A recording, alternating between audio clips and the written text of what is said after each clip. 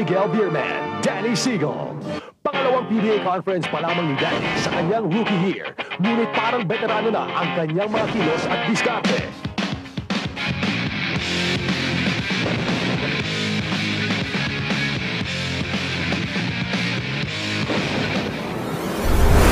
Yes sir, welcome na naman sa ating PBA Throwback.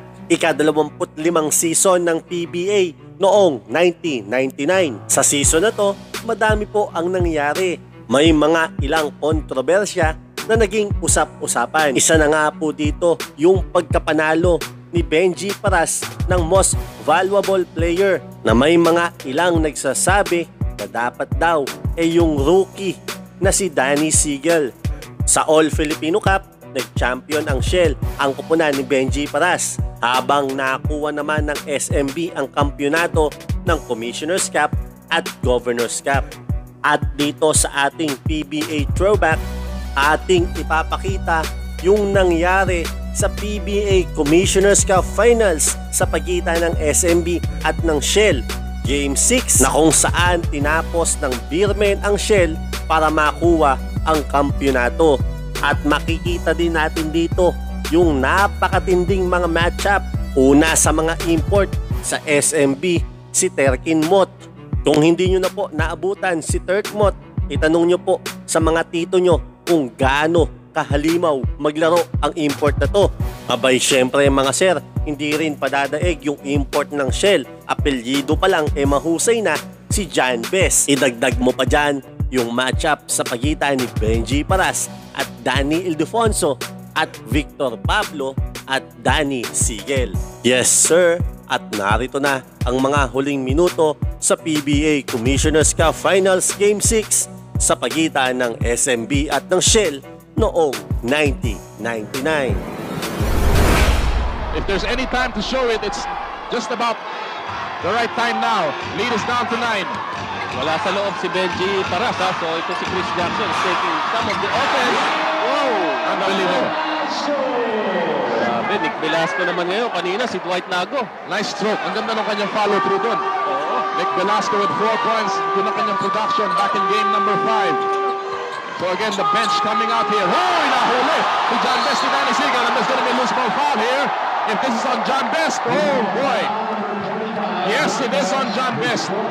Pangapat na rin ni John Best yan. So pareho na sila ni TERQ Mott ngayon. Yun ang mga useless, partner. Tama ka ron. So na-frustrate lang siya doon sa situation na yun. Kaya siya pumaul at medyo kailangan may mangyari na rito. Ano mong problema na tuloy si Coach Perry Ronquillo. Ang layo na ng tingin ni Perry Ronquillo. Napaka-malalim.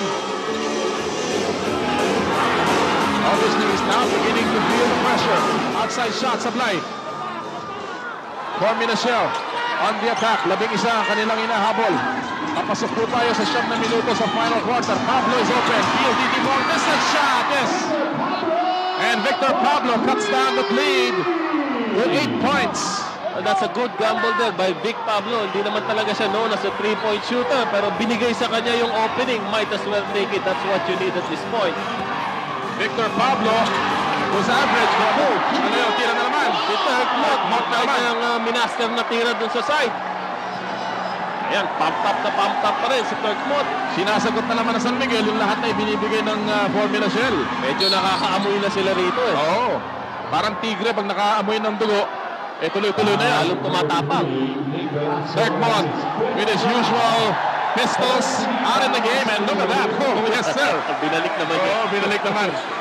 May lisensya kaya yun? 10 po ang abante ng San Miguel. John Best is hemmed in. And there's a foul. Laban kay Dynamite, Danny Seigle.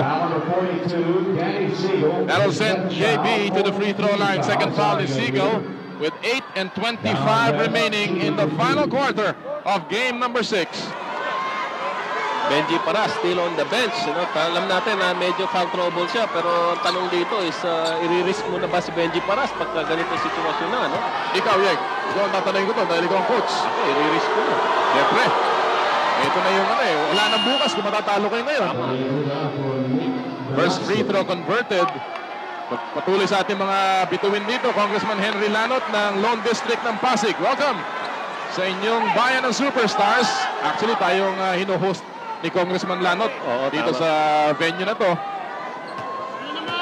And what a crowd we have here today. No place like home, no place like the PBA. 63-55 si Congressman Herrera ng 6th District ng Cebu, Efren Herrera. Welcome din. Talagang Daming VIPs dito. Ikaw naman, kailan ka magiging congressman? wag. Mahirap na ano yan. Mahirap na trabaho yan. Eto, si Danny Seigle. Parang tumigil yata ang negosyo sa labas ngayon. Ano naman sa PBA na. Ngayon si TERQ Mott Supply at kabitawan ni Lago yung rebound. Mananatili ang bola sa panig ng Formula Shell. Well, they're coming back here. Formula Shell is trying to come back with less than 8 minutes remaining in the final quarter. 63-55. 8 puntos po ang abante. Libre na naman si Vic Pablo. Sablay. Offensive rebound nakuha. Ibinalik kay Pablo. Sumaksak sa loob. Pinangga si Mott. And that will remain with Formula Shell. Kiniswerte pa sila dahil hindi nakukuha ng San Miguel. At ngayon, si Benjie Paras ay babalik sa laro. And of course, ang ating suki sa PBA, Ambassador Tony Villamor. Kaibigan niya ng Vintage Family. Itong minuto, 13 saglit. Itong lamang na to, 8 puntos, hindi pa to sigurado. Hindi pa, no? Medyo delikado pa yan para sa San Miguel. Si Rene Concordia. Talaga namang ang daming tao dito. Kulang na lang dito yung mga kaibigan ni partner ng Willie Marcial. Offensive foul dito. Laban kay John Best. Naku! 5 na. Aray. Naku naman. Sus. Aray ko po. 7:05 remaining and he has 5 fouls and he is shaking his head. Napapailing na lang siya dahil nung last game, nabutan siya ng 5 fouls. Natalo sila ron. Hindi na siya pwedeng i-pull out ni Coach Perry Raquel dito. No? Kailangan sugal na talaga ito. Tuloy-tuloy na to. Si Benjie Paras, sinusugal na rin dito. Alam naman natin si Paras, meron ding 3 personal fouls. Mott, yun na naman yung same angle. Wala. Rebound ni John Best. Gives it to Esplana. They're still down by just 8. Lusot si Esplana. Inilabas. Castillo pulls the trigger. Wala. Rebound ni Danny. From 3-point range, we know he can shoot much better than that in the championship series. Racela, he will take a field in long distance. Wala. Rebound ni John Best again. Makikita mo rito yung determination ng San Miguel defense. They're always there stopping the fast break and transition game of Shell. Tama yan. Mabilis ang baba nila pagdating sa fast break. At ngayon, sa pagsaksak ni John Best, si Freddy Abuta ay tatawagan ng kanyang ikatlong foul. That will send JB to the free throw line. Well, partner, meron lang akong babanggitin dito. Merong fundraising exhibition game between Tanduay and San Miguel Pier. Nagaganapin sa Goodyear Gym sa Las Piñas sa September 25 po, alas 4 ng hapon. Ito po ay fundraising exhibition game. Tawagan niyo po si Janet Altamirano sa numero 805-5008 for more information. May mga import na siguro dyan, ano? Yung mga bago. Sa third conference, Oo, yes. makikita niyo yung mga bagong import dyan. Of course, ang kupunan ng mga marami ng import na nagdatingan dito. Halos lahat yata nandyan na. Oh. Less than a quarter, half a quarter remaining here. Tira ni Mott. Short. Rebound ni Vic Pablo. Inaabangan na yung tira niyang yun. So kailangan mag-iba naman siya. Either pass off or drive to the basket. This lead is just 6. And another foul. Nasa penalty na San Miguel. And now Shell is coming back via the free throw line. Ito, ang balik ng Shell na to with the illegal defenses of San Miguel. Marami silang binigay na puntos doon sa foul line. At meron pang mga foul shots na binibigay pa rin. Pinag-usapan natin ang odds, Yeng, nung nagpasimula tayo ng ating coverage. Let's talk more about odds since 1991. 5 of the 8 teams which won Game 5 after a 2-all series went on to win the championship. But only 3 in the last 6 na nagawa po. Medyo bumababa yung percentage na yun. Pero marami pa rin ang nakakapanalo ng kampyonato pag ikaw nanalo ng game number 5. That's a Alam mo, malaking bagay na yun eh. Makaangat ka lang ng few percentage points above 50%. Oo. So, ibig sabihin, lamang ka na. Percentage-wise. Pero ito, ang Formula Shell, they have not lost their last 7 do-or-die games. The last one being that do-or-die game against Santa Lucia back in game number 5 nung semifinals, and now they're coming back once again. 4 na lamang ang abante na San Miguel. This is game 6. Kinuha lang talaga sa tiyaga ng Shell ito with their defense. There's a foul. May foul na ron. Pero inunti-unti nakita natin, hindi biglang naging 4 yan. So, tsinaga talaga ng Shell ito, inunti-unti nila. At saka yung depensa nila umiilaw na naman dito, Yeng. Ang problema na San Miguel sa akin palagay, ito si Mott, panayang birada na dun sa kanyang comfort zone na yun, na wala na nangyayari sa kanya. Meron ng kasamang overconfidence si Mott. Baka akala niya tapos na itong laro ito. Totoo yan. They go back, 2-man game on the left side. Mott, binalik niya Rosella. He takes the long shot. Nothing there. Rebound. Nakuha ni Esplana. Here's Jerry. John Best. Limpis atras. He pulls the trigger. Nothing there. And it's tapped out by Freddy Abuday to remain with Formula Shell. And the Zoom Masters are coming back in a big way. This is not yet over. This is game number 6 of the finals. Samang Noli, kailangan siguro congratulate na natin yung ating commissioner at yung commissioner staff doon sa kanyang opisina. Napakagandang series ito at napakagandang conference ng commissioner staff. Talaga naman. Wala nang dadaig pa. Talaga namang buhay na buhay ang ating, ang inyong liga, ang PBA. Salamat sa inyong lahat. 63-59. San Miguel. Medyo nagiging defensive ang game ng San Miguel ngayon, Yeng. Parang ayaw nilang Biglang nagkakalangan sila. Binabayo. Pero okay pa rin naman yan. Those two guys are friends. Oh, yeah. Pagkalabanan talaga, wala mo lang kaibigan. There is Plana. Yun, sinakayan si Olsen Rosella. Si Plana, of course, a product of Sambeda. Si Rosella naman, produkto ng Ateneo. Oo. 3 minuto, 54 na segundo po nalalabi sa final quarter. San Miguel is still holding on to the lead. They need one more win. Seigle, in and out. Ildefonso! Nabitawan niya yung bola. Actually, gusto niya ibalik for a follow-up. When pwede mo na lang i-rebound, ibalik sa labas ang bola ulit. Ito na yung yung composure, yung poise. Tama. Championship experience will count in this situation. Pablo gives it to Paras. He takes the 3-point shot. Nothing there. Rebound in Terquin. 3:19 remaining. What a game. What a style ng Sunday. Oh, si Ildefonso. Sinabayan ni Paras. 65-59, but Formula Shell is on the attack here. They need to score dito, Yeng. Kailangan. Kung hindi, talagang mangangamoy championship para sa San Miguel. Paras na bitawan! Malakas yung talbog ng dribble niya Oo, bumubuelo na sana siya, pero napalakas nga yung talbog. And now, San Miguel Beer has an opportunity to stretch their lead here. Mott. Pumasok sa gitna. Tumira. Yes, sir! Terquin to the Mott. Eto na. 27 points, 16 rebounds para kay TERQ Mott. To place yung binabanggit natin, TERQ Mott going inside. Nakikita si Ildefonso. Sasabayan siya ni Benjie Paras. But the man from Lawan, Samar, again to the rescue. Freddy Abuda getting the points. And then, sabi ni Mott, hindi ko na ipapasa ngayon. Ako na ang gagawa mismo ng putos. And that's back-to-back baskets for San Miguel. And they're on top by 8 with only 2:16 remaining. Uli, kasamang Noli, yung talagang main play nila ang pumatay dito sa Shell. Balik si John Best, but that's a quick 2 points. Yes, you can almost be sure here that they'll give the ball to the post kay Terquin Mott and create some situations from then on. And the last 2 minutes is brought to you by London Gin Jr.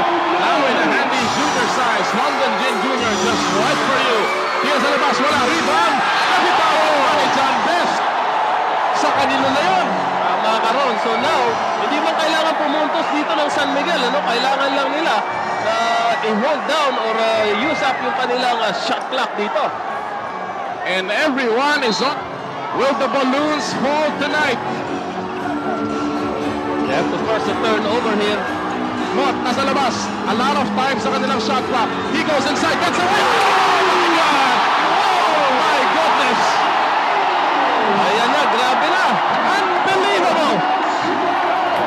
sinakyan na siya, pero idinakdak pa rin niya. When the going gets tough, Terquin to the Mott gets going. Watch this move. Sumakay ka pa. And Terquin Mott with 29 points. At ang San Miguel, 8 points. Ang abante with only a minute 42. We'll be back.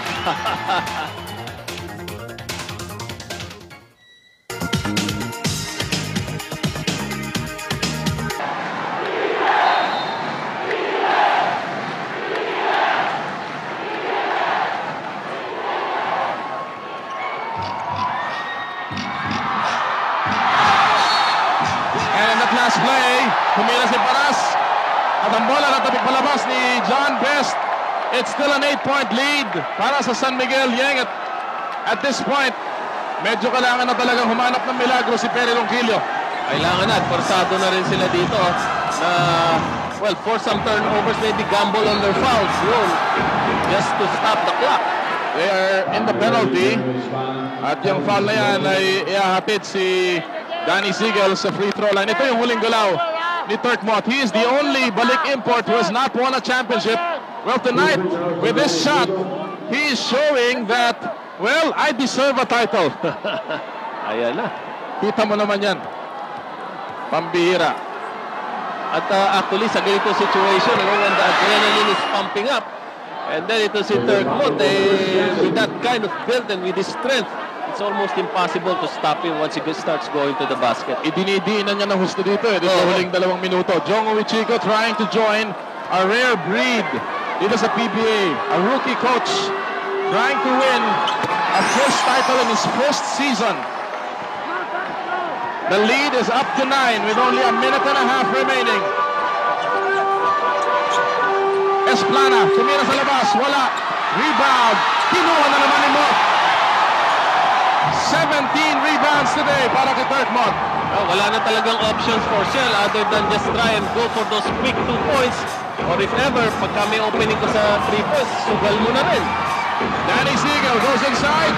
Nabitawan ng bola and look at Mott dive for the leather. Seigle gives it up to Seigle. Wala na siya. Sobra na yan. Hindi sobra na yan. Sobra na. Grabe na yan. Only that much time remaining and Mike Castillo taking a PLDT long distance shot para matapos sa kapatil San Miguel sa 6. Buhay pa. Hindi pa kumakalas. Championship caliber team. And San Miguel Beer is only 26 seconds away from the PBA Commissioner's Cup round. Sa player sila ni John Besson. Well, Formula Shell tried their best, King. Wala ka nang masasabi, no? There's nothing really that they have to be ashamed about. Nakabalik sila from 0-2. At one point, sabi ng mga tao, baka sila na nga ang mag-champion dito. Pero alam mo, ganyan talaga swerte rito sa basketball. San Miguel proving that kailangan mo hindi lamang isa, hindi lamang 2 o 3, but the whole team. And they certainly responded. 8 seconds remaining. The celebration has begun. Dito sa Phil Sports Arena. That much time remaining before San Miguel is crowned the PBA Commissioner's Cup champions for 1999. Jongo Wichico receiving the victory ride.